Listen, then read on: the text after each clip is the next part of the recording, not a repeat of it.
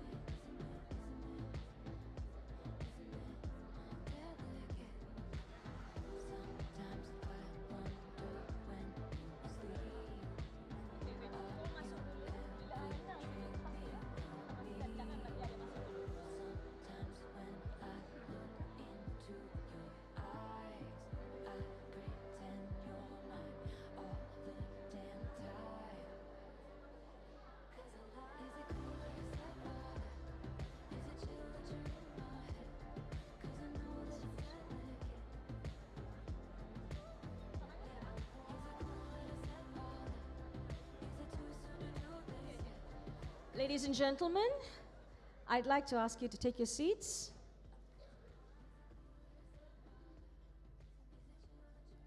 Announcing the arrival of the Deputy Vice-Chancellor of Academic and International Affairs, Datuk Professor Dr. Awang Bulkiba bin Awang Mahmud, accompanied by the deliverer of our inaugural lecture today, Professor Dr. Stefanie Shamila Pillai.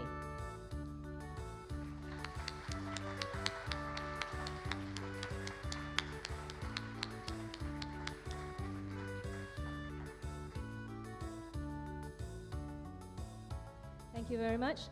Ladies and gentlemen, if I could ask you to rise for our national anthem, followed by the University of Malaya song. Thank you.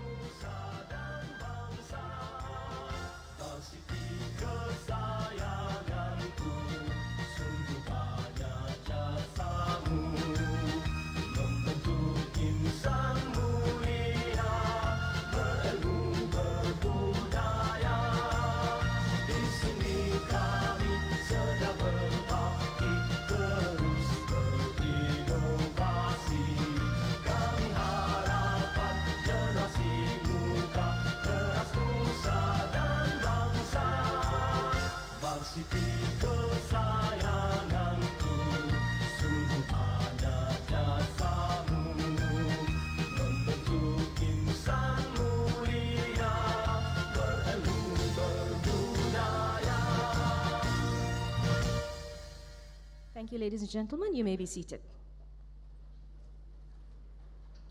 Ladies and gentlemen, I'd like to welcome each and every one of you to the inaugural lecture of Professor Dr. Stefanie Shamila Pillai. To move the proceedings along, I would like to invite the Deputy Vice-Chancellor, Datuk Professor Dr. Awang Bugiba, to come forward and introduce our Professor Dr. Stefanie. Datuk Awang. Thank you, Dr. Surin. Bismillahirrahmanirrahim. Assalamualaikum warahmatullahi wabarakatuh. Ahli-ahli LPU, seorang lah ahli LPU. Dekan Dean Stefanie and Professor Asma and warga-warga UM yang saya hormati sekian. Now, a very good morning. Assalamualaikum warahmatullahi wabarakatuh. And thank you very much for coming to this inaugural lecture by Prof. Stefanie Shamila Pillai. Now, as DVC for Research and Innovation as well as Academic International for the last 5.5 years, my term is coming to an end in 8 days' time. So, now Prof. Shamila, please don't throw anything at me. I'm counting down my days to 31st March. It has been my pleasure to chair several inaugural lectures. And among the inaugural lectures which I've chaired have been Director of UMCOE, the Pengarah of PPUM, Pengarah of the current Pengarah of AEI, the Asia Europe Institute, as well as 3 deans that I can remember, Prof. Zanaria, Prof. Azwan, and of course Prof. Stefanie. I'm supposed to be on leave today, prior to beginning my my long leave, but I decided that I needed to cancel my leave to come and chair this lecture. Now, Prof. Stefanie, of course, is no stranger to all of you. She completed her matriculation and bachelor's degree. Not complicated, sorry. You must forgive me. I'm not a language person, so sometimes I do get mixed up between complicated and completed. No, I'm not dyslexic either. She completed her matriculation and bachelor's degree at Christchurch College, Canterbury, now called Canterbury Christchurch University, in the UK under a Ministry of Education scholarship. And true to form, she obtained a first-class Bachelor of Education Honours degree in Teaching of English as a second language, then awarded by the University of Kent.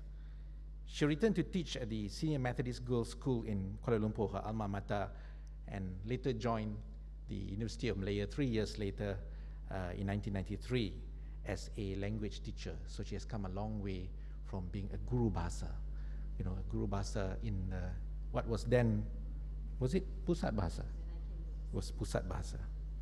She subsequently completed her Masters in English as a second language and her PhD in speech disfluencies at the faculty while working full-time.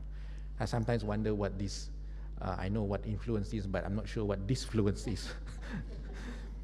This was the exception of 1 year study leave under a Commonwealth split-site scholarship, where she spent a year at the University of Newcastle in the UK, working with Professor Gerard Doherty. Stefanie was appointed a lecturer here in this faculty in 1999, a senior lecturer in 2005, and moved rapidly to become an associate professor in 2008, and subsequently a full professor in 2016. She is currently Dean of the Faculty of Languages and Linguistics. Prior to that, she was Deputy Dean for postgraduates from 2014 to 2016, and from 2016 to 2013, she was the Deputy Director and subsequently the Director of UM Center for Industrial Training Relations, which later expanded to include community engagement. That was when I first got to know Prof. Stefanie, when I was the Deputy Vice-Chancellor for Research and Innovation, because at that time Chitra was under the Deputy Vice-Chancellor for Research and Innovation. Her main area of research is acoustics, phonetics, and language documentation, and of late she has been working on the sound system of Malacca Portuguese, an endangered language in Malaysia. She obtained a grant to document and archive Malacca Portuguese from the Endangered Language Documentation Program at SOAS in the UK, and apparently she is the first Malaysian to be awarded this kind of grant.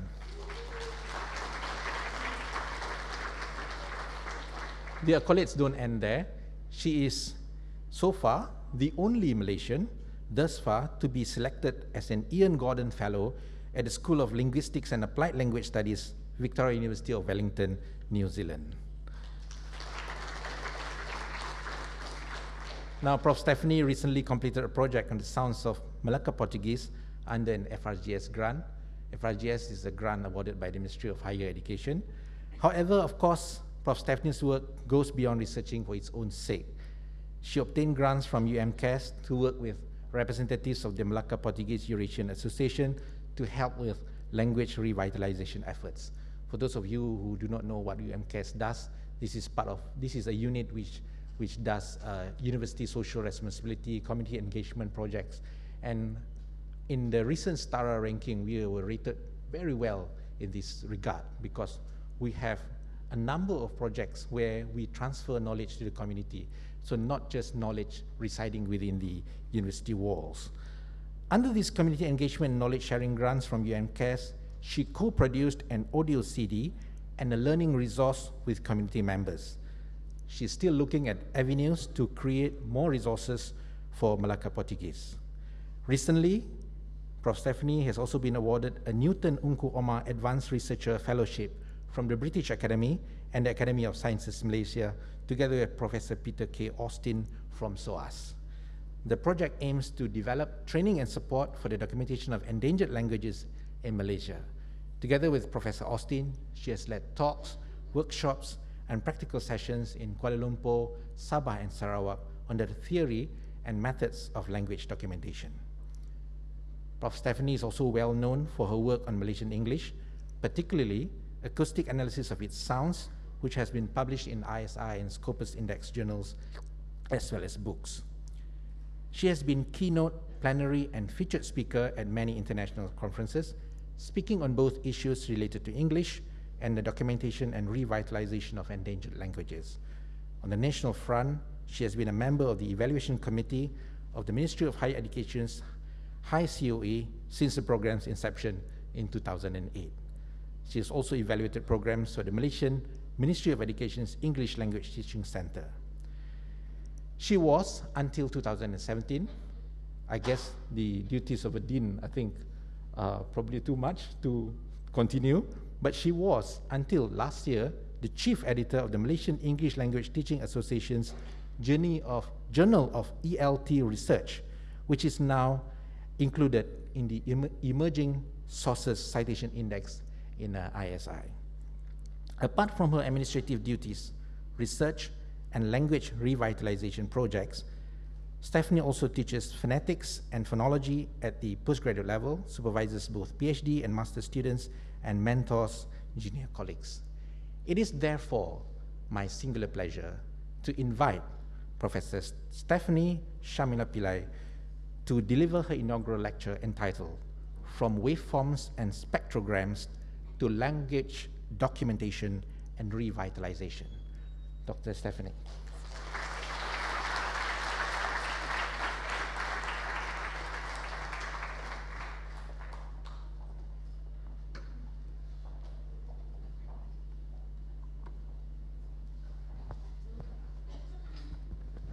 Testing.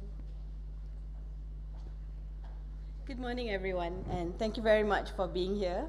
I'm really happy to see colleagues, ex-colleagues, my own ex-supervisors, mentors, ex-bosses, my friends from Christchurch College, yay! Members of the Malacca Portuguese community, and of course my family, colleagues from the other institutes. So to everyone here, and my students, of course, okay? Thank you so much for coming today and for sharing this day with me and allowing me to share my work with you. So let me proceed. You know, spoken language is an amazing phenomenon, and basically I'm going to show you my journey, and I'm going to try and take you on a journey, I hope, okay, from language and sounds to acoustic analysis. Okay, what fascinated me about sounds and why I ended up doing acoustic analysis, and I'll talk a little bit about languages in Malaysia because I think that's important, and many of us actually are a bit clueless about the number of languages and the state of our languages in Malaysia, yeah?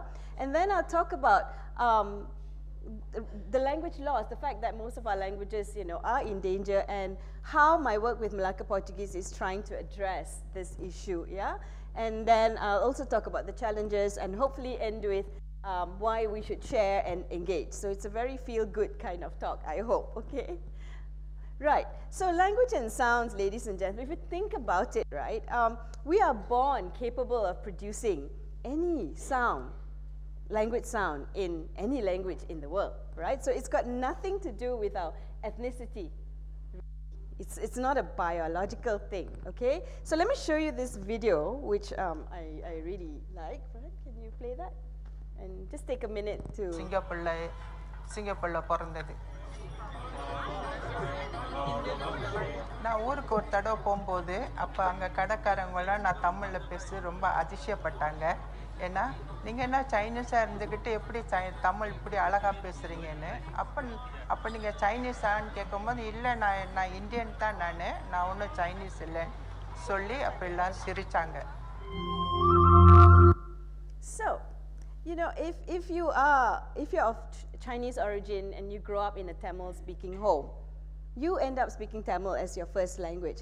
Or if you are of Tamil origin and grow up and you go to school in Australia, for example, you probably speak English with an Australian accent, right? So two things I want to highlight. One is that the language that we end up learning as our first language or our home language has nothing to do with our ethnicity. And the second thing is that language is related to our identity, and that's why language is so important and why it's so important to preserve heritage languages, okay? Right, so now if you look at this map from the World Atlas of Language Structures, I just want you to see the red dots, because the red dots are all those languages which have like more than 34 consonants. Can you imagine, for those of us who speak Malay and English, mainly Malay and English, if you learn these languages, you'll have to learn like maybe 50 consonants in that language, right? So what I'm trying to show is that, right, there are so many sounds in languages, right? More than 800 sounds in all the languages in the world. So how come we are capable of learning all these languages, all these sounds, and then we sort of start only producing, perceiving and producing the sounds in our languages? See, like, it's such an amazing thing that happens. So there's some research that has shown that we actually start sort of perceiving the sounds in our languages while we're in our mother's wombs, right? So kind of be careful what you play to your baby, right? or say to your baby. No, they're not going to learn the bad words you utter, okay? But, right. And even more amazing, because these days in Malaysia especially, most of our children, right, are growing up in multilingual homes, all right? I'll give you a minute to read through this cartoon, okay? Okay. Right, see, the fast readers were laughing first. Okay. The point is that children can perceive and learn more than one language at the same time, right? And there are a lot of studies that have shown this. So, see, these are all the amazing things when it comes to sounds, right? And basically, we also know that around 12 months before one, if you hear recordings of children, you can already see a grammar in their language. There is a system. Nothing is random in language, really. That's why we do linguistics, because it's a system. It's a science, okay? Right, so I've been fascinated with sounds for a long time. And if we look at sounds, they're not just sounds, right? We have to put them together to make meaning. But if we look at, say, if you are going to make the sound p or p, right? So look at your lips will be closed, obviously, and then you have to release them to make the p or the p. But if you want to make a m, your lips are also closed, right? And the only thing that's different, why you can hear me say but you can't hear me say if I don't release my lips and I get out of breath, is because of something that happens here. Your velum, or soft palate to some of you here, has moved, allowing the air to come out through your nasal cavity, right? So it's physical. Sounds are also a lot to do with our physical properties, unlike, say, and the syntacticians and the other people here are going to like shout at me. But yeah, that's why I'm fascinated with sound, because it has a real dimension, right? It's not just theory, okay? Yes, yes, my friends from Christchurch are like, remember our phonetics lecturer? Yes, we loved him. Okay, and then sounds in a language, right? Because there are all these, remember these 800 sounds, and there are sounds that I'll never be able to produce, all the click languages that we find in South Africa, for example. But just look at Malay and English, right? When we spell a word like tepi or tip or tin with a T. But they're not the same T's at all. And that's why you get people who are learning Malay, who are English speakers, for example, saying tepi jalan, ikat tepi, all right? Because they are using an English ter. English ter is said with your tongue at your alveolar. Alveolar is that bumpy part behind your teeth. Okay, if you haven't come for my phonetics class, here's a lesson for you, okay? So that is ter, right? Like tin or tip. But for tepi, you cannot do it the same thing. You have to move your tongue, tip of your tongue, to the back of your upper teeth or on your teeth, right? So you get tepi. T, you can see my tongue, right? I always tell my students in phonetics class, you cannot be shy, okay? Because you're going to make all sorts of faces, all right? And so you just cannot be shy. So people usually leave my class by the first week, add and drop. I get a lot of drops. It's not for people who are shy. So this is how languages make use of all the sounds that are available differently, right? And I'll give another example. Then what they do, because it's a system, you have to start putting them together in some kind of pattern. And that's what starts making languages different as well. So not just that we use different kinds of ter, but we may have ng or English has Malay has but they're not patterned in the same way, because in Malay you can say nganga, ngeri. You can start a syllable with nga. You can't do that in English, right? Can you think of a word where English starts with a nga? English can only end, a syllable can only end with a ng. So same sound, different rules. And that's what I look at, the rules, not just the qualities or the properties of the sounds, but also the rules, okay? Right. And if we look at some other examples, if you think about how you say the word, this in English, this is called pie, okay? And no, it's not James Bond, it's not the answer I want, but James Bond is a spy, very good, okay? The p is a different kind of p, right? When you say pie and you don't say spy and spit at the next person, the person in front of you. So languages also do this. The same sound in a language may have different qualities depending on where that sound is. Again, rules, okay? Because I'm just doing this so that, people who think linguistics is not a science, it's a science, okay? Okay. And this one is meant to be cart. So the last sound in carts, the plural of cart is carts, okay?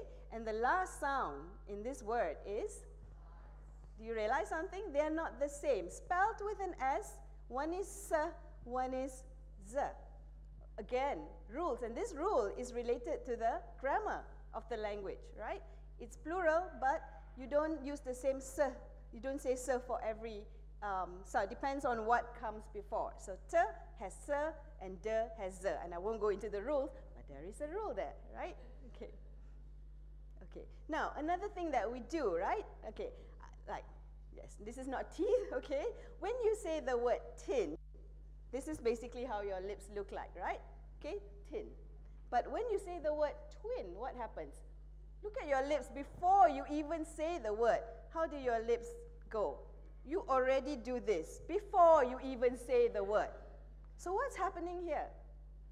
Okay, there's a lot of connection. It's also cognitive, right? So the message, your brain says, I'm going to say the word twin. And your articulatory, all your organs are getting ready to say it even before you say it. So sounds influence each other a lot. Sounds are like, like teenagers, okay, sorry teenagers, okay? They are very influenced by their peers, the neighboring sounds as well. So all these things happen in sounds, right?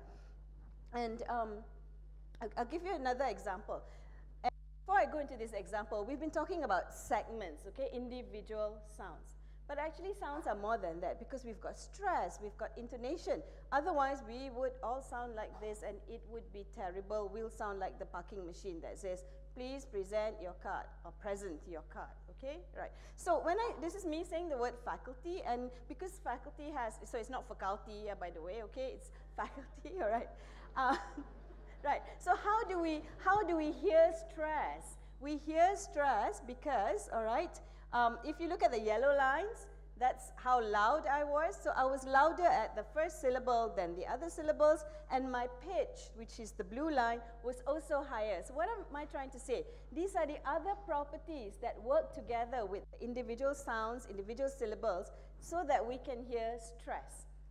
Otherwise, you will hear faculty. Right, but because I am louder and my pitch is higher, you hear, and my vowel is probably longer, as you can see here, right? So it's faculty, right? So it's not just sounds, right? It's sounds so there's a pool of sounds, and languages use different pools. They may use similar pools, but they use them differently. They put them in different patterns. They work differently. And then there are all these prosodic features like pitch, all right? How loud we are, and we use this in rhythm as well. So there's a lot of things going on in sounds. So now you can try to imagine why. I have my works lined out for me, right? Okay. And in some languages, the tone is also inherent. So you cannot say, you can't speak Chinese, okay, Cantonese or Mandarin without using tone. So let me see if I can make this work. You can see the blue lines. These are the tones. Different tones will give you different meanings, okay? C, C. Okay, you can hear it, right? Of course you can hear it. C, C. Okay, so example. So some languages, it doesn't matter whether I say like hello or hello, but in Chinese it will matter because you could be saying a really bad word or cursing someone and saying I love you. So, okay. Of course there isn't that. Okay, so let me move on to acoustic analysis, okay, just to give you an idea of what's happening. So here's some of my work just to show you, okay, because when we analyze sounds, and I've worked with my students, some of them are here today, and my colleagues as well here and abroad, and we look at different things, right? So we've been looking at, for example, varieties of English, and this is looking at the rhythm. Is the rhythm of the Malay speakers, Chinese speakers, and Indian speakers in Malaysia, do we sound the same or do we have different rhythms, okay? We look at also pitch. Okay, so if you listen to Malaysian news, for example, and the newsreader might say something like, the Prime Minister said today that, okay, when we track the intonation, it's there, but it's not very modulated. But if we say take something from the BBC or CNN, you'll find the Prime Minister said today that there's a lot more intonation patterns. Okay, so not to say we don't have, but ours is a little bit flat, lah. Okay, we don't like to be too excited, okay? All right. So we look at that, all right? Because some people who are not used to our accent will say, which was the new information? Which was the important information? They may not get it, okay? They may not get it. All right. Then we also look at, this is with my student looking at Achinese in Banda Aceh compared to Achinese in Kedah, in Kampung Aceh. And also students who are teaching German, who are teaching German. And we looked at this, because this is an exciting thing happening in Malaysia, and especially this faculty. We've got students who are coming from, Malaysian students who are now learning a foreign language, okay, Spanish, German, Italian, French, Japanese. So they already have Malay, English, and for some of them, Mandarin and Tamil. So they have 4 languages. In fact, the new language might be their 5th or even 6th language if you count their Malay dialect that they know, okay? And we're trying to see the influence is not the first language. The influence is also the other languages that they speak. All right. So and this is a growing area in the field of phonetics, looking at third language learning or other language learning. Okay. Right. In terms of Malaysian English, okay, just to show you some of the things we find. One of our very characteristic features, and I do this. Okay, I don't have a distinction between but and but. They basically sound the same. And if the Malaysian speakers here say no, I say but. Yeah, right, okay. Sorry, I don't believe you, okay. It's unlikely that we do. We just do not distinguish. This is one of a characteristic feature of Malaysian English, even among fluent speakers, okay. And so this would have implications if you're a teacher to understand these features. And if you go around forcing your students to say, no, it's but or part, okay. Maybe there's another technique to use rather than make them say something that no one else in Malaysia would probably say and say, what are you speaking? This is when the you speaking comes in because you sound weird, all right? Okay. So don't speaking, just speak like yourself, all right? Okay, so from a linguistic perspective, we're not looking at bad pronunciation or, this is a bastardized version of a language or a bad version. No, we don't. So that's not what linguists should be doing. Linguists should be describing a language, looking at its system and patterns, and trying to find out why those patterns exist.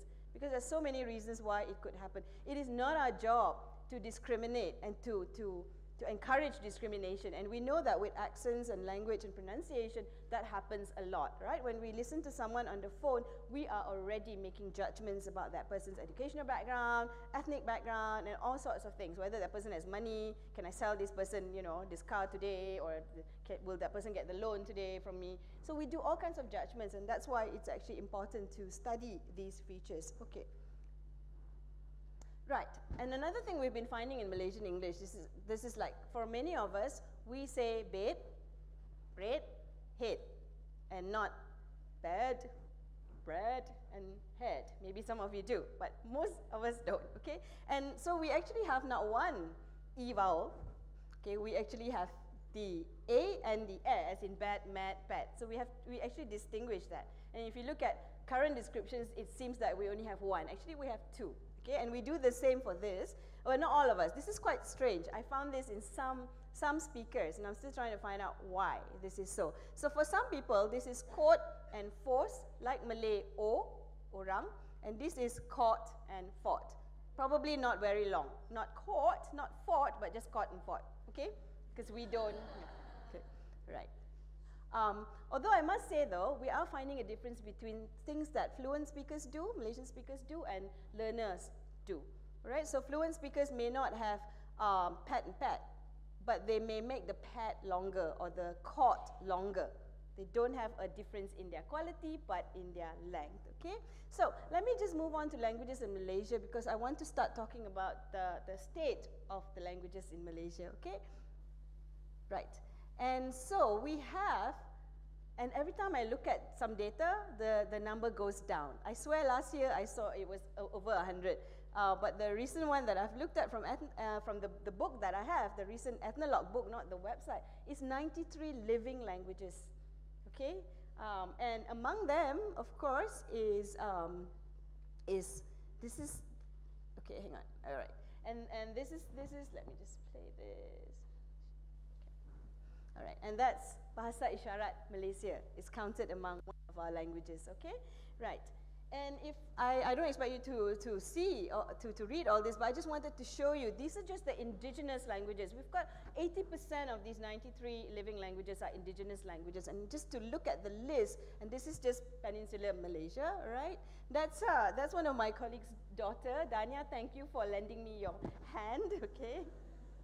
And this is Sarawak. Okay, and even more languages, okay? I'm not going to go through all the names, and Sabah. So just to point out to you that there are so many languages. So in Peninsular Malaysia, we're talking about Jahai, Jahut, Jakun, Semai, Mahmeri, Temya, Temuan, some of which my colleagues here have been working or have worked on, okay?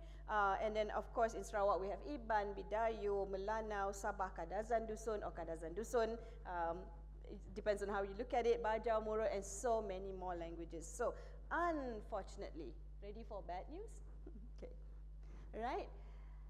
About 70% of our living languages, right? So these from the red onwards are your living languages.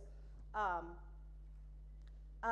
considered as being in danger. Okay, so everything from the yellow and the red, yellow and red, these are the examples of languages that are considered endangered or in trouble. Now, what does that mean? That essentially means that there is less and less intergenerational transmission, meaning that grandparents are not speaking to the grandchildren, parents, more importantly, are not speaking to their children in that language. They're using something else. Maybe the Malay dialect that's around them, or a Chinese language, for example, that because they do business with Chinese people, and so on. So eventually, if you don't learn the language from your parents or your grandparents, or it's not spoken in the family, what will happen? You stop speaking it, right? And then when you get married, you can't speak that language to your children anymore, so it's going to die. And if that language is only in your community, that means no one else in the world speaks your language. You are the only speakers of that language. That's it. Once the community stops speaking the language, that will be the end of that language, all right? So among the languages in trouble are Melaka Portuguese Creole, okay, or Melaka Portuguese, also sometimes called Papia Cristang, and 2 other Creoles in Malacca. Malacca actually has 3 Creoles. So Creoles happen because of language contact between locals, between different languages. So we've got Baba Malay, and we also have Chiti Malay in Malacca, and all 3 are considered endangered, yeah? So this brings me to the concept of language loss, right? So language loss has many reasons why it happens, okay? And some people feel, you know what, it's a natural thing, right? Like animals go extinct, so it's like the dodo of the languages, if you like.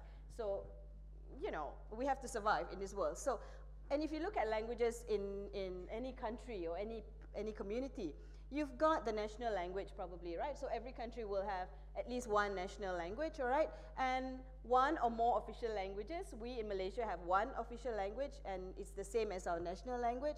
Singapore has 4 official languages, yeah? It's really interesting because on an Air Asia flight recently, I actually heard announcements in actually 5 languages. It was a flight to Thailand. It had Malay, for the first time, Malay, English, Tamil, Mandarin. I don't know if this is a new policy for Air Asia, and of course Thai, because we were going to Thailand. Because never before have I heard all 4 of our main languages, so which I think it's a good thing. I mean, it was the first time I've heard announcement on the flight in Tamil, and I was like, okay, this is quite interesting, and Mandarin, of course. Then, of course, this may or may not be the same, the language of education, and we know the situation in Malaysia, where we still have vernacular schools, primary schools, right, Tamil, Mandarin, but at secondary school, all government schools are Malay medium. Well, there are some Chinese schools which still, there are independent Chinese schools, and now you know that there has been an increase in the number of Malaysian students that have gone into international schools, who are doing their studies, their education mainly in English.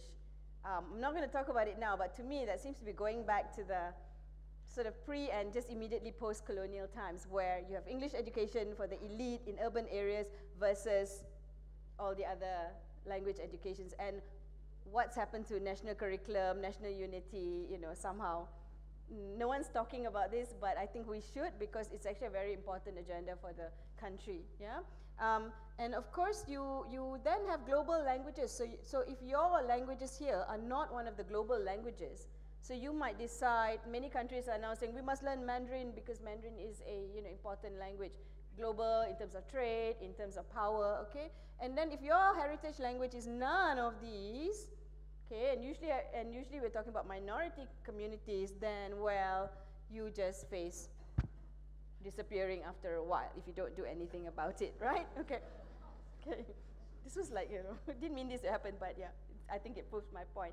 Okay, so competition from other languages, right? Okay, so yes, this is what, and so it comes, I talked about identity earlier, and one of the reasons that we often forget, and sometimes it's only when we grow older that we regret not learning our heritage languages, because then we start questioning. And in a country we are state-defined, but our race or our racial background is state-defined. You are Malay, Chinese, Indian, or Bumputra, and others. Imagine if you are an others. Some of you are others, right? Yeah, okay. I mean, who are you? I'm an other. Okay.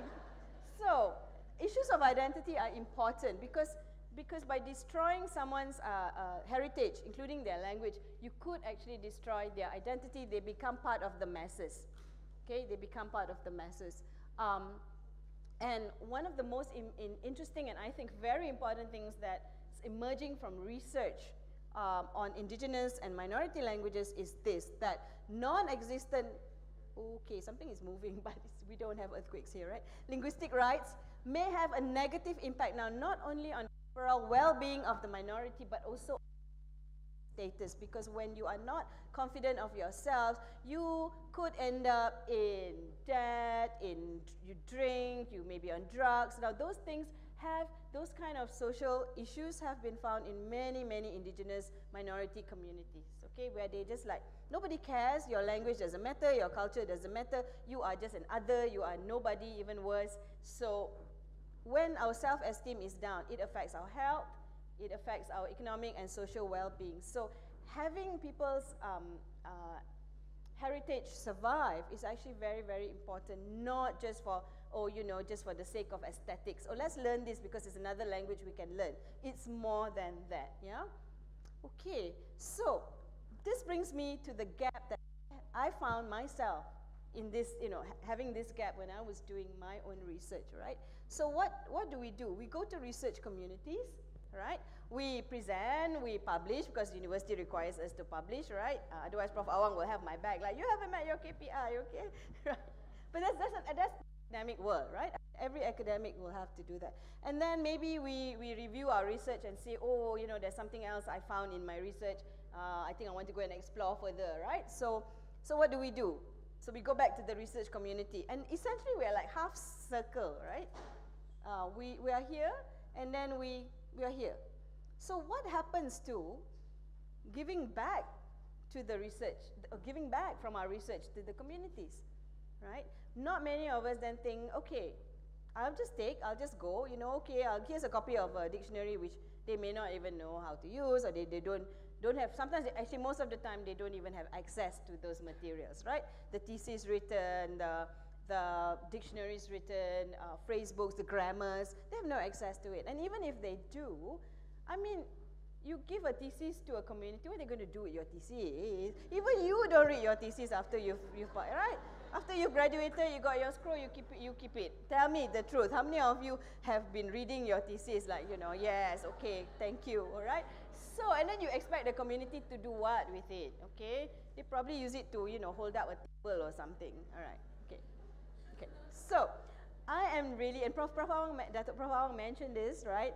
I am really, really grateful to the University of Malaya because it has been pushing us to think about how our research can be impactful. What is the impact of our research, right? And sometimes when we do languages, we think, oh yeah, you know, what can I do? I'm not a scientist, you know, I haven't come up with a water filtration system that can provide water for flood-ridden areas, right? So you think that it's insignificant, but I think this grant questions that and asks us to go back to the communities and ask the communities, do you need anything from us? How can we help you? Because of course, if they say, no, we don't want anything, then you go off, right? But if they say, yeah, I think you could, you know, help us to develop classes or materials in the language, help us to learn how to teach the language because we don't have pedagogic skills, that's where you come in. And we have small grants. It's competitive, by the way, okay? It's not just given out. We have to go for interviews now. We have to prove that we are actually working with communities, and it's becoming more and more competitive to get. And of course, at the national level, we also have the knowledge transfer funds. So we are going towards thinking about sharing our research with others. And so I'd like to share with you and to tell people, to tell all of you here that it's really possible to do it, and we should actually start thinking about sharing and engaging with communities. So Malacca Portuguese, also sometimes called Papia Cristang, rather controversially. I won't go into the debate of that, okay? Right, so I mean, those of you who still remember your history, right? Some not so recent, okay? So since the Portuguese came in 1511, they were in Malacca for about, what, 130 years or so, right? And essentially what happened was there was a lot of unions with local people and the language contact with Malay of that time and other languages that were in Malacca. Remember, Malacca was very cosmopolitan in those days, right? So from the unions between the Portuguese and local people, right, grew a Creole, a language called Malacca Portuguese or Papia Cristang. Now this language is not an antique version of Portuguese, and it's not like a half-half mixture of Malay and Portuguese. No, it's not. Okay, it's got elements of, its vocabulary is very much based on Portuguese, but of course after time, almost 500 plus years now, it doesn't sound like the Portuguese you will hear in Portugal, okay, or even Brazil. And that's what happens to languages, right? I mean, English doesn't sound the same from the time of Chaucer. It was more French then, right? And Shakespeare. So that's a natural phenomenon for people who say, oh, you know, the youngsters now are saying park rather than park, and that's wrong. Hey, get on with the times, okay? Right. So I'll show you some examples for those of you who've never encountered. And of course, we've got some native speakers here. Put up your hand. There's Sarah and Philo. Yay. Okay, so you can practice. If you got your postcards, if you manage to get the postcards, you can practice with them later, okay? Right. So let's see some examples here, okay? So this is my family. You're also familiar, okay? Ten quartu genti. So I have 4 people in my family. So you can see the structure is similar. It's not Malay, but it's similar to Malay, okay? Whereas it's lost a lot of the complexities that you will find in Portuguese, in terms of the grammar, in terms of the pronunciation. Here's another example, okay? Tim likes to play football. Tim gosta brinca bola, okay? So Tim gosta brinca bola, okay? And of course, we have bola in Malay, right? So that's from Portuguese lah, okay? From Portuguese, okay, right, okay, okay. Right, now what's happening in Malacca? So I just looked at the recent statistics at the Department of Statistics Malaysia, and there are about 3,900 others. It is an official category, okay? And out of somewhere in the 3,900 are your Malacca Portuguese. This is just Malacca. So you can imagine that the number is very, very small, yeah? And this has implications for the survival of the language, yeah. Okay, so if we move on, and this is one of the reasons why Malacca Portuguese still survives in Malacca especially, is because in the 1930s, many Portuguese Malaccans were placed in a little area called, right now we call it Kampung Portuguese, okay? Or Padri Secang, because it was the Padri's land, because it was two priests that helped to get this land from, at that time, the British government or administrators. Now, because people still stay on there, okay, and from a linguistic point of view, it's quite interesting to see Malay, English, and then the Jawi use of the sign, right? And because people still live there in the Portuguese settlement, right, the language is still used, right? However, we are finding that as time goes on, and some of my colleagues have also done work on that, Prof. Maya, Prof. Arida did work on that, looking at the vitality of the language.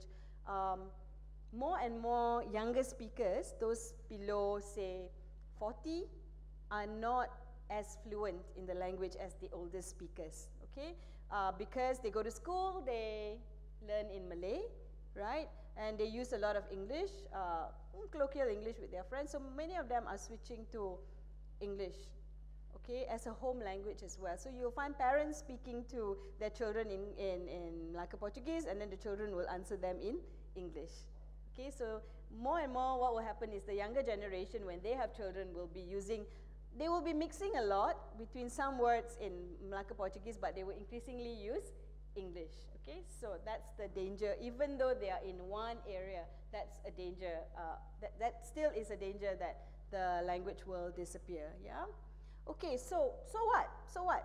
You know, because many people outside of Malacca have switched to English for a long time, even during the British time, when people were being educated, they stopped speaking Malacca Portuguese to their children, right? So whole generations who are now in their 70s, late 60s, can't speak it outside of Malacca, right? But in the Malacca, in Malacca itself, being a tourist spot, this has economic value, right? And if you lose your language, you risk losing all your cultural practices from your dance, your festivals. Intrudo, this is San Pedro, okay? And of course the lovely food that you get, your curry double. I think there might be curry double at refreshments later, okay? Just saying so that you will stay, okay? And then, yeah, so you are at risk of losing a lot of things, okay? Not just the language, okay? Right, so does the community want their language to survive? Okay, one of the things that my PhD student, my former PhD students, Wenyi, she was looking at the revitalization issues in Malacca, and one of the things she found that people were saying, yeah, you come, you take, you go, right? And then it's not for us. It's not for us. You come, you write, you get your PhD, you know, you get your publication, and that's it. So it's for their own. And that is a sentiment I think that many community members feel, you know. And so I think, really not, I know and I feel strongly that we need to move away from this grab and go. This is not take away, you know, okay? And moving to engaging communities, all right? And do people want it to survive? Of course they do, and we get this from many, many people, right? I don't want our language to die, so I'll keep on speaking. And when they say Portuguese here, they mean Malacca Portuguese, okay? Until the last day, and I'll pass it on to my grandchildren because I don't want it to die. But these are old people, and once they die, what if their children don't pass it on to the next generation? So there is a danger, right? So will it be there forever? Well, I don't know. Okay, so we need to do a lot more. And I'm just giving you an example of quite a language that's quite, you know, it's endangered, but there's a lot going on. There are many other languages where you're down to 50 speakers already and nothing is going on. So those languages, maybe the next 10 years will not exist anymore, okay? Right. So when we did our work, how do we engage with the community? So we have, before me, people have done work already, okay? People have done research, people have produced work, people like Joan Marbeck, Alan Baxter, and many others, right? So we move on from there, okay? And then I started to document the language, and this is accessible for the public. It's an online archive with SOAS, okay? And of course, there's ongoing research from FRJS, UMRG, which will keep going because we need the research in order to develop a language, all right? And thus far, we have done the audio CD that Prof. Awang talked about. This was to document prayers and hymns in the language because people had forgotten how to say the prayers and they wanted to know. Not just people in Malaysia, actually people outside, in fact, who had left Malaysia already. And we also produced the book very recently, both using University of Malaya community engagement grants, okay?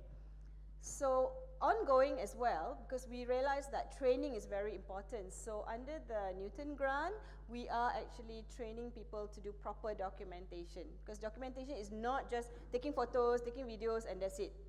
Okay, I think a lot of that lies somewhere in this faculty as well. Probably mold-ridden video, you know, which then how to get back. It's almost, even if you use the technology, you can't get everything back. So we need to teach people how to document properly and keep it in a place that we can still access it and in a format. Formats are important these days, right? So you see, linguists need to know a little bit about technology, need to know a little bit about recording techniques as well. Because if you save in a format that's very, and then later, not even 10 years, 5 years from now, nobody can I mean, you have your diskettes, you know, the square diskettes. I'm showing my age, but you know, okay, and then you can't access those anymore, right?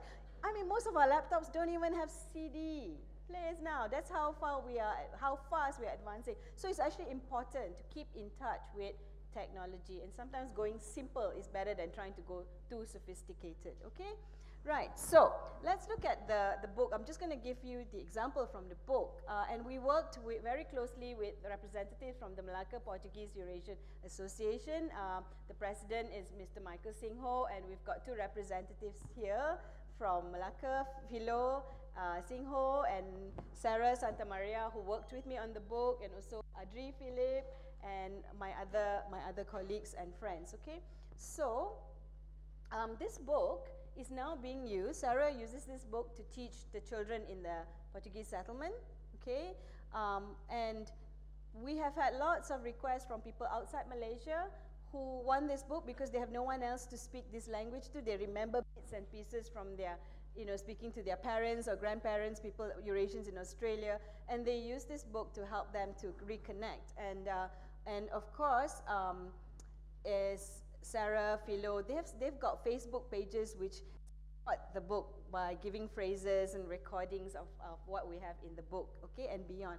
Now, in doing this project, these are the things we had to go through, right? So you have to be willing to travel, you have to be willing to go to Malacca, or I have to bring them here, okay, either way, but you are actually using people's time, right? You're asking people who have got to, they have their own livelihoods, they have their own things.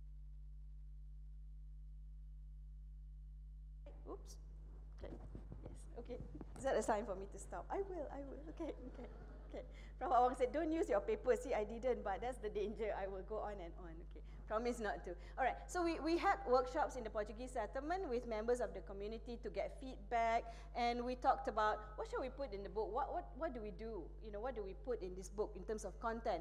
We said we must include cultural elements. Right? Not just like your usual textbook. We must include cultural elements. So in that way, we started thinking, what topics shall we cover? What are the main topics people want to talk about in Malacca Portuguese? Okay? And then, very, very importantly, and this is what we fought about for hours, the spelling and the pronunciation. Because there is no standard pronunciation. Okay? And people spell it differently depending on what their language background is. Okay? So in doing that, let me just show you examples of some of the cultural elements we put in. So we put in some figurative expressions. Some of you have a postcard which has these, so you can go and use this on other people, right? This is very typical. All Malaysians are guilty of this, right? Big eyes, small stomach, right? You order everything put in front of you. You go buffet, you pile up your food, and then you cannot eat, right? Okay. And probably another one that's my favorite is this one. Okay, that the food is so delicious that even if your mother-in-law, my mother-in-law is here today together with my mother. So sorry, auntie, if I don't see you, it's because the food is so delicious, I don't even realize that she's passing. Okay, so these are such, a lot of these have, they're funny, but this is how people used to speak, and in Malay as well, people were never like direct. People always used to have another way of speaking, and we are losing this way of talking to each other. Right now, we are like, go to hell lah, okay, right? But there were other ways to be sarcastic, and it was in the language. Okay, we also included some little stories that people have forgotten. And like stories of old, they always have a moral value, and they're much more interesting than the moral stories you get in your school textbooks, right? So actually textbooks should be using these stories from our communities. And this is about two kinds of fish, and how this one fish was laughing at the other fish because his mouth was saying it, and the word saying it is there. And he laughed so much that his bones got soft. And so now he's like the soft bone creature. So the moral is, don't laugh at other people's, physical appearance or disabilities, because it will come back to you in some way, right? So, but imagine this, and if you illustrate this, and kids learn from this, how much more exciting than learning about Tom and Jerry going to, having an Easter weekend, which we kind of have in our textbooks now. Okay, should stop there, I'll get into trouble, right? Okay, right. We also included songs. We included elements about festivals. This is a very, I think this one a lot of people know, the music that we walked into. That was Dinkley Nona, right? Okay. So we included this so that when people use this book, read this book, they're not just learning the language, they're also learning about the culture, and that's what we wanted to infuse in it, right? I'll just touch on one of the things about how from acoustic to spelling, okay? Because this is where research, at least my research contributed, I wouldn't say contributed, but this is where we had to really discuss how to work on this, okay? Don't worry, see, this is the things I come up with, right? So this is my vowel chart, and then we had issues.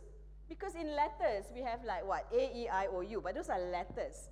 But what if you have E, but the E can be the E can be A, the E can be air.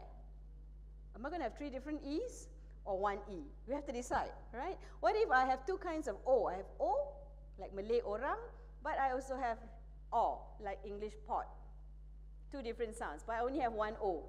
So different languages make different decisions about how to represent this. Now, in most Kristang books or most Malacca Portuguese books, they just use one E, one O. But in discussion with the Malacca Portuguese Eurasian Association reps, they wanted it to reflect, where's our Portuguese heritage in all of this? Can't it look like Portuguese, which has the accent, right? So we said, okay, but we have to be careful because Portuguese spelling is complicated, very complicated. And we don't want to go that way because most of our people here are only used to Malay and English, and both these languages now, Malay as well now, does not use any accents, right? Malay of old, yes, but not now. So in the end, we did use it, but only for A and E. I won't go into the specifics, but I just want to tell you that I came in thinking, hey, keep it simple, you know, no need for accents, and then the community is like, no, why not? Why can't we use accents? And then we had to debate, and this is part of the sharing process, and this is part of the challenge that researchers have to go in humble. Researchers cannot go in, I know everything, because my research shows this, okay? I don't care what you say. No, you have to listen, especially when it comes to language. You are not the experts, and your community members are not your subjects. This is not a lab experiment, okay? They are your language consultants. You have to remember that. And it is not easy to move from looking at spectrograms and waveforms on a computer to going into the community and talking to real people, not the computer, okay? Right, so the outcomes, just to share, right? By doing these things, what are the outcomes that we can expect? Okay.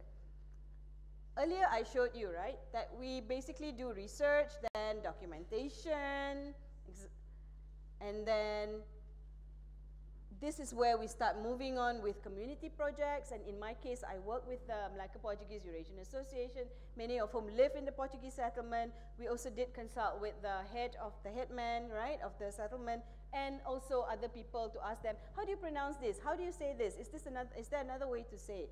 Okay, but this is where things start getting valuable, right? Where it starts creating an impact, where the materials from the project supports ongoing classes and also self-learning, okay? Okay. And of course, we can't stop there. We can stop, then we'll be back to that half circle. So we actually have to go on, and sometimes it's like, oh no, do I really have to do this, okay? Because it takes up a lot of time away from your, and the KPI outputs are not visible. I believe that the Linguistic Society of America, I may be wrong here, is actually re-looking how documentation work can be considered as on par with publication. They're trying to do some kind of, what's the word to use? You know, they're trying to see equivalence, I guess, okay, to that documentation work, which requires a lot of science and know-how. How can that be also valued as a journal or a book publication? Okay, so we review, and we should be willing to go on and try to, because it doesn't stop, right? We have to review, we have to say where we can make it better, and we keep going on until that language perhaps can survive on its own. And ultimately, when we do knowledge sharing, we must make sure that the community can also do it. So when we're not there, they can go on this cycle on their own, especially the parts here, right?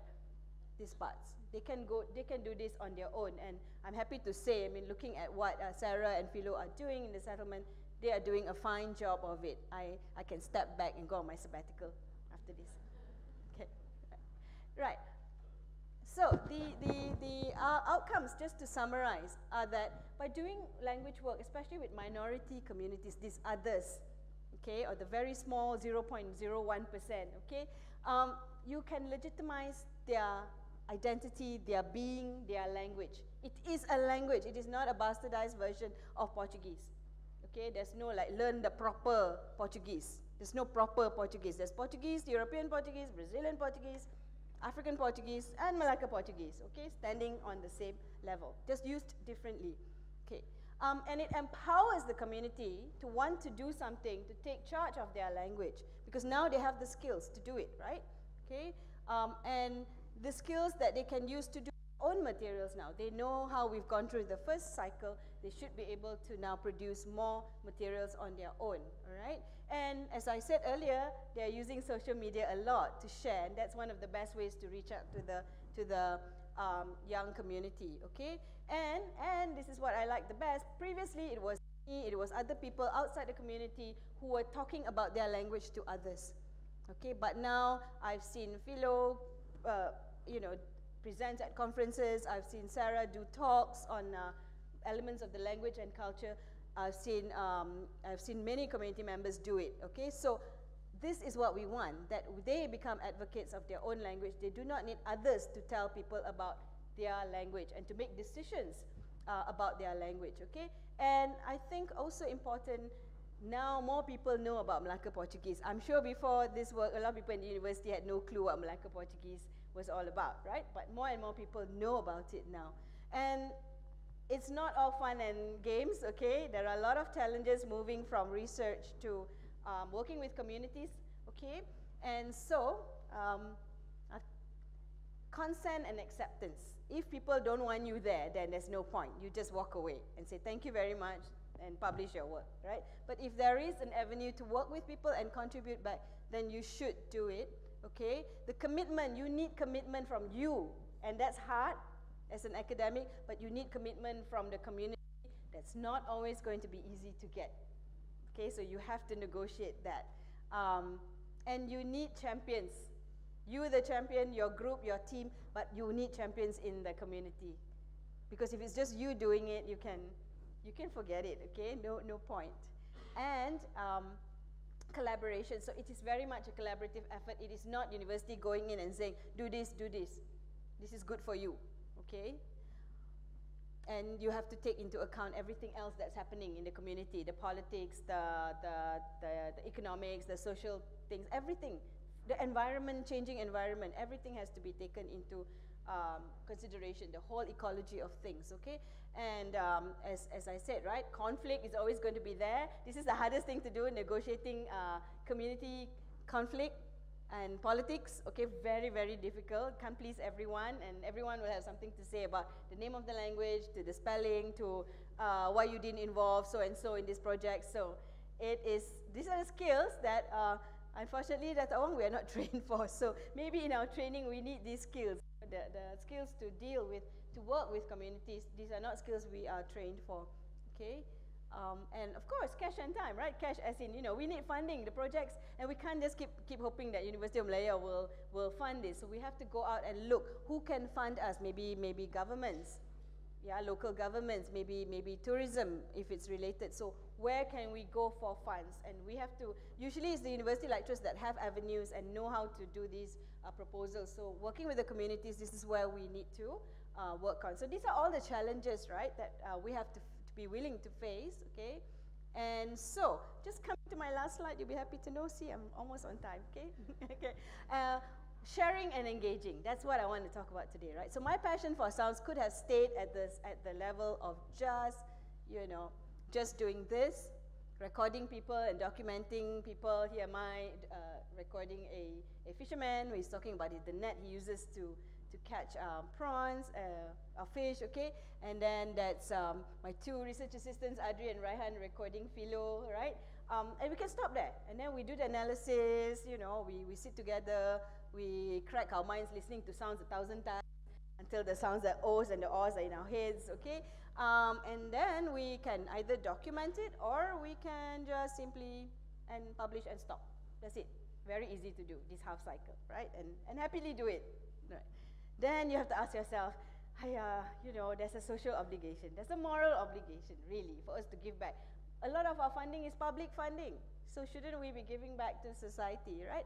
Then, so we have to think about, can we do something to help the community, to produce materials, to help in the teaching, support the teaching, and here are some children who came to actually, from Malacca, and handle the class, right? They actually were going around teaching people and getting people here at to practice how to speak Kristang. So, all in all, this cannot stop, and this has to be a continuous loop. And you can see how difficult this is to do.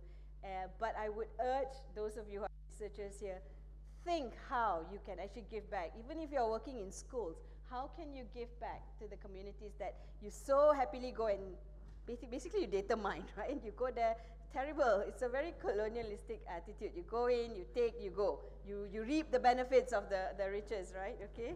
I'm not a communist, but yeah. Okay. Okay. All right. And to before I end, this is engagement. This is sharing. This is not transfer, one-way transfer. You have to be willing to be involved in a two-way process. And for many academics, this is very difficult for them. Okay? All right. So, with that, and thank you very much. Terima kasih. Muito merci. Thank you.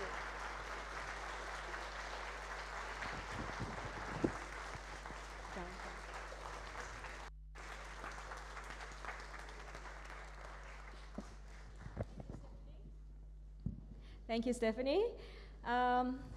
If my lecture on phonetics had been just a tiny little bit like you, I do not think I would have fared so badly in that subject. But really, thank you very much. Ladies and gentlemen, a huge round of applause for Professor Stephanie.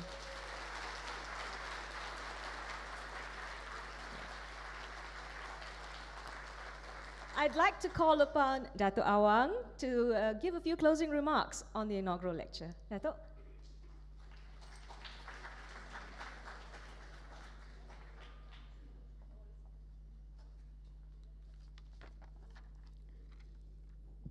Thank you very much, Dr. Surin. You know, I've chaired many inaugural lectures, I think, over the last 5.5 years, as I said earlier. And all this while, whenever I chair an inaugural lecture, I have to listen very closely to the speaker and then try to summarize. And most of the time, it's not my field anyway, so I struggle to do this. So I thought, for the first time ever, I'd ask her to write the summary for me, and for me to read out the summary. Now, people might say, my God, after 5.5 years, you've only come to realize that. Slow learner. But anyway, you know, every inaugural lecture that I go to, I learn something new. And on this occasion, I learned more than one new thing. I'm from Sarawak, as many of you might know. I'm part Melanau and part Malay, half Melanau, half Malay. Unfortunately, I don't speak Melanau, which is really pity. Yes, I speak Malay, the standard Malay. I speak Sarawak Malay. I also speak Kedah Malay. It's very well, in fact. I speak a smattering of Hokkien, which I have to get by because I worked in Penang and Kuching. So if you can't speak to your patients in Hokkien, it might be a problem also. So, but I did learn a few things today. One, my wife was wrong. Now my wife speaks Malay, she speaks English, she speaks Mandarin because she went to a Chinese school for 12 years, so she speaks fluent Mandarin. And she always says that, how many languages can you speak? I said, okay, I can speak Malay and English, probably not very well too, but still I can speak Malay and English. But today I've learned that I can add 2 more languages. Because Sarawak Malay apparently is a language on its own. Yes, okay. So thank you very much for that. And I can tell her, look, I'm not inferior to you in this respect. My first lesson. Secondly, now being part Melanau and not being able to speak Melanau has always troubled me. My father never taught me Melanau, and it's a pity that I did not learn Melanau during my years, primarily because there aren't many Melanaus in Kuching. And it was a real challenge trying to get somebody to speak Melanau to me. So it's difficult to pick it up at my age. You know, 5 years to retirement. You know, you can't teach an old dog new tricks. In this case, you can't teach an old doctor new tricks. So before Prof. Stephanie's inaugural lecture, I asked her, why? Can you just tell me, why is it that you did so much research in Malacca Portuguese? Is it something to do with your ancestry? And it turned out that your grandmother Your mother is Malacca Portuguese. So, I must say, you are one up on me. I never learned to speak Melanau despite my father being Melanau, and I must say, hopefully Melanau is not one of the endangered languages. If not, I would be contributing to that. It is? Oh dear. Okay. Now, a few years ago, when I was Deputy Vice Chancellor for Research and Innovation in 2013, we started something called the Grand Challenge approach to research. And the idea was, when you do research, it should not stop at journal publications, because the research is meaningless if it's just written in a journal and put on a shelf somewhere, or in our case, as a PDF file somewhere in your hard disk. So true research is when you translate this and it benefits the community and benefits the country. So the Grand Challenge approach, which started in 2013, has now expanded. And we want people to identify a real problem in the community and use their knowledge and research methodology to get them to do something about that problem so that the community actually benefits. So, Stefanie, is it Pillai or Pillai? Pillai, so sorry. Prof. Stefanie Pillai's work with the Malacca Portuguese community, now I'm reading from what she's written for me. It's an excellent example of how researchers should shift away from a grab and go research model, sounds like a takeaway, kind of takeaway, yes. Research model to one which engages the community to address the needs of those communities. And as you mentioned at the talk, the University of Malaya, right from my time, we have made sure that UMCAS gets at least $1 million in funding every year to give out knowledge transfer grants and community engagement grants, because we believe that we should not be like any other research university where we do research for the sake of research. So I am glad to see that Prof. Stefanie Pillai has been following the Grand Challenge approach. She has been training local researchers on language documentation theory and methods, together with collaborators like Professor Peter Austin, for example, from SOAS, and under this Newton Ungku Omar Fellowship. She has also extended this to the community itself and made sure that the community benefits from this. I'm excited to know that she's thinking of developing an app, is that right, an app, where this can further benefit Malacca Portuguese and how this language can be preserved, and so that the future generations of Malacca Portuguese do not feel so bad that their language is dying. I really feel so bad now that that Melanau seems to be dying. You know, when you add this dimension of community engagement and knowledge sharing to the language research cycle, as she has very aptly demonstrated, it can help to ensure the survival of this particular language. Of course, engaging with communities is not easy. We know that when we try to engage with communities.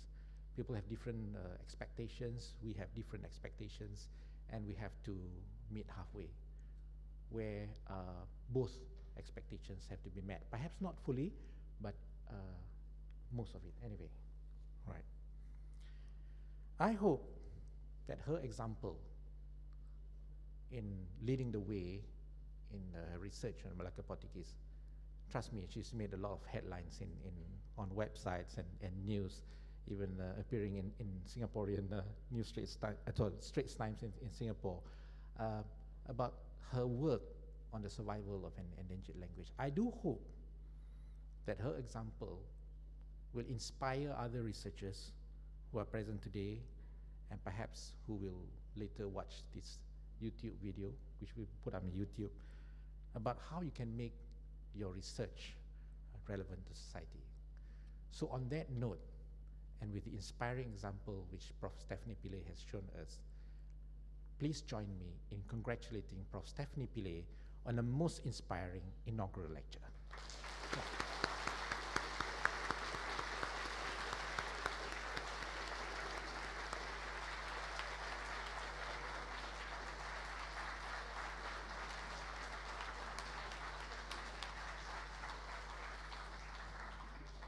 Thank you, Dato'. I'd like to call upon Professor Stefanie to give Dato' Awang a little token of appreciation for being the chair today. And yes, cancelling his leave and joining us. And perhaps also a little bit of a good luck token for his sabbatical.